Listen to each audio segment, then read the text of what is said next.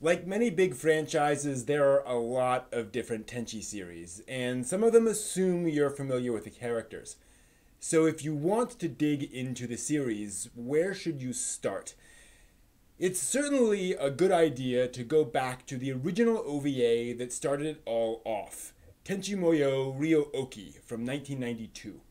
This gives you a full origin story for most of the characters, with a few secrets still in store for later, in a compact 6 episode story that ends with a satisfying climax.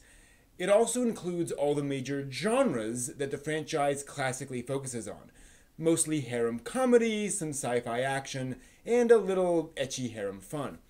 Note that the OVA does include several R-rated scenes of female nudity, and a little male nudity, but very little in the way of actual sexuality. Tenchi is not physically or romantically interested in any of the girls in that story. It's also not a bad idea to start with the first Tenchi TV series called Tenchi Universe, since that reintroduces all the characters with new backstories and origins. You don't need to see any other Tenchi series to understand its characters. It also introduces a new character, Kione, a Galaxy police detective and fan favorite character, who doesn't appear in the OVA stories or the OVA timeline, such as it is. Tenchi Universe also still hits the same genre high points as the OVA, but with a lot more episodes and thus more time to explore the characters. And as a TV series, it's a little more work safe than the OVA. Now, if you're into Magical Girls series, I highly recommend the Tenchi spin-off series called Magical Project S, or the Pretty Sammy TV series.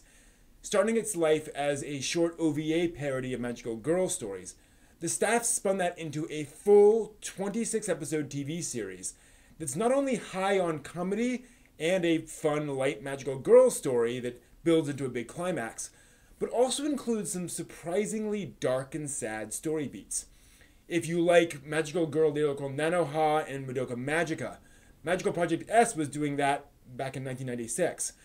Now, I got into Tenchi through Tenchi Muyo in Love, the first Tenchi movie, and that's also a reasonable starting point. It does kind of assume you know the characters, but if you don't, you can kind of just leap in and take their powers and abilities for granted. Much like watching Dragon Ball Z or Naruto, you just understand that these characters can do weird things. And it tells a nice, compact, like 90-minute story with these characters with a beautiful soundtrack. And it's just a strong way of kind of orienting yourself to the franchise with minimal commitment. So if you want to try Tenchi, those are all definitely reasonable places to start. Hope you found this helpful.